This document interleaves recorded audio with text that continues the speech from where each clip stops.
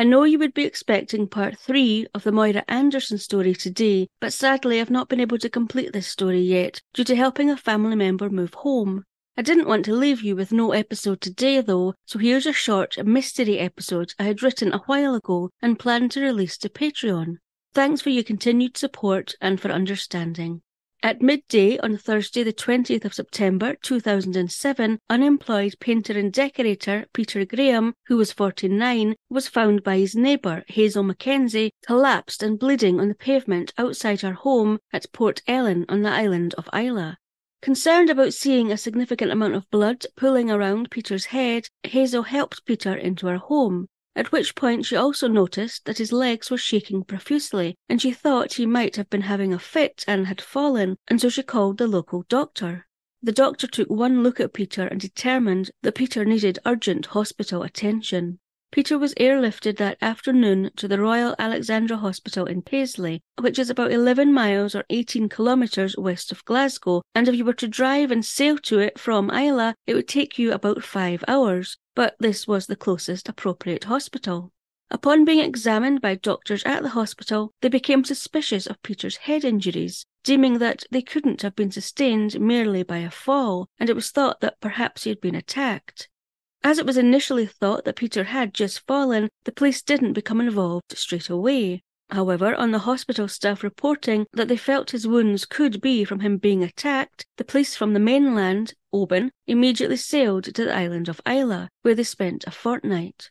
Detective Inspector Charlie Henry of Strathclyde, who headed up the investigation, issued a statement which said that they were trying to establish Peter's movements between the 17th and the 20th of September, up to Peter being found collapsed outside a neighbour's home, and he was urging anyone who knew anything or had heard anything to come forward. A couple of days after Peter arrived at the Paisley Hospital, he unfortunately slipped into a coma, which he would not come round from, and he subsequently died at 11:05 p.m. on Wednesday the 3rd of October 2007, just short of 2 weeks from being found severely injured in the street near his home. A post-mortem was carried out, and the results, which were reported on the 5th of October 2007, said that it had been inconclusive in determining whether Peter had died due to an assault or an accident. His death, however, continued to be treated as suspicious. The island of Islay is the southernmost island of the innermost Hebrides of Scotland. It's known as the Queen of the Hebrides, and in 2011 had a population of 3,228. The island is 25 miles or 40 kilometres long from north to south, and 15 miles or 24 kilometres broad, and it's the 5th largest Scottish island. The people on Islay are renowned for being friendly and welcoming, and the islanders are not used to anything other than occasional petty crime being committed, with an island council member saying at the time of Peter being found that crime is not something we're used to here. The last time there was a suspicious death on the island was in 1974, 33 years prior to the suspicious death of Peter Graham. 2 years prior to Peter being found, his wife Fiona, who he had been married to for 8 years, left him to live in Luxor in Egypt, where she worked as a camel herder and a waitress. Fiona, however, had returned to Islay, where she lived with Peter again in June 2007, 3 months before he was found on the street collapsed. At the time of Peter's death, his family claimed that Fiona had actually married twice while she had been living in Egypt, despite never having actually divorced Peter. Peter's neighbour, Hazel Mackenzie, who had found Peter collapsed outside her home, was friends with his wife Fiona, and she said that their marriage had been turbulent. She went on to say that in the summer of 2005, Peter had had enough of Fiona and had told her to get out. This was apparently due to her running up catalogue debts worth £15,000, which in today's money is about £23,000 and $31,800.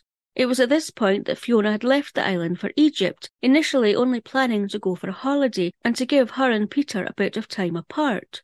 However, when she returned to Islay from her holiday, she told Hazel that she had met someone in Egypt and would be moving out there to live with him, which she went on to do. While Fiona was living in Egypt, she continued to keep in touch with Hazel, and Hazel confirmed what Peter's family had claimed, that Fiona had in fact married 2 different men while living in Egypt. For whatever reason, Fiona then returned to Islay in June 2007 and moved back in with Peter.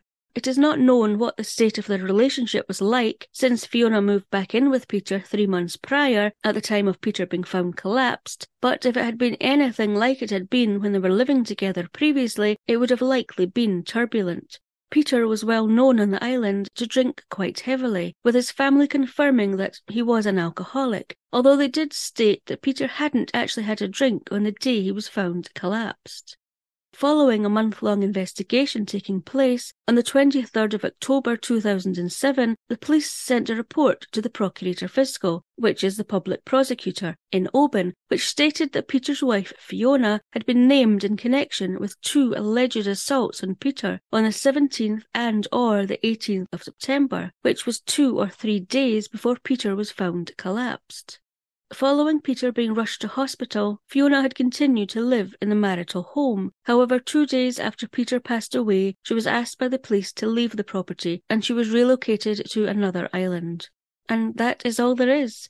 There is nothing current about this case. There's no further information regarding whether Peter's wife Fiona was charged with assaulting him, or if somebody had attacked Peter that day he was found, or if he had simply just had an extremely bad fall. It's doubtful if we will ever find out now what happened to Peter Graham on Thursday, the 30th of September 2007. But what do you think happened? Why would Fiona have come back to stay with Peter if she had not 1 but 2 husbands in Egypt? Was there anything in the fact that Peter was found fatally wounded 3 months after she arrived back on the island? Or was it just a terrible accident?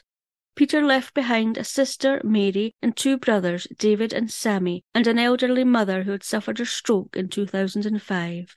The family said that Peter was a nice man who was good to his mother. He was funny and that he didn't have a bad bone in his body. His mother saw Peter in the hospital for the last time the day before he died, but she said that there was nothing left of the son she knew and loved. Peter died with his sister and brothers by his bedside. He was 49 years old.